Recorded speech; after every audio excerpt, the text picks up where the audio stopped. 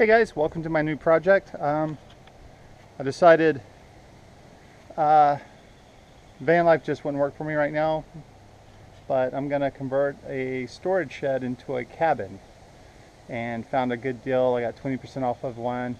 It's bigger than I wanted, but actually, if we're going to use it for, as a cabin, would need this much room. So it is a 24 by 12 cabin, 2 lofts, metal ceiling, metal roof, and got some plans for it. It's going to be good. We are running, it's going to have electricity, but I'm also going to have a shower, toilet system of some sort, kitchen, so it's going to be cool. It's going to be cool. Let me take you inside and give you a short look. I've already done the steps. My nephew and my dad got out here while I wasn't here and did the steps. There's a lot of steps because my dad's old. So it's an easy incline. Only hit my head a couple of times on it. As you can see, we're getting the wiring run. It's pretty much, it's built like a house. I mean, if you've ever seen the inside of a house, this is what it looks like. Put the insulation up, put the wall covering up, and there you go. We're going to do paneling because it's cheaper, and I'm doing this on a budget.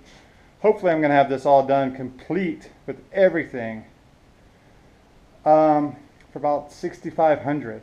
That's shower, running hot water shower, toilet, furniture, kitchen, AC. So not too bad for, this is not going to be an $80,000 tiny home. What's the point? As you can see, I've already got the insulation cut. I was able to get over today, and I'm going to start on the insulation. But still trying to figure out where everything's going to go. I know the kids' rooms are in the lofts, and as you can see, there's a loft there and on either side. Let's take a look.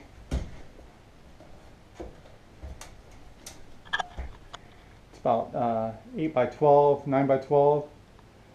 Plenty of room for them to have a bed, storage, chair, probably electronics. We're going to have plugs. You can already see the plug over there.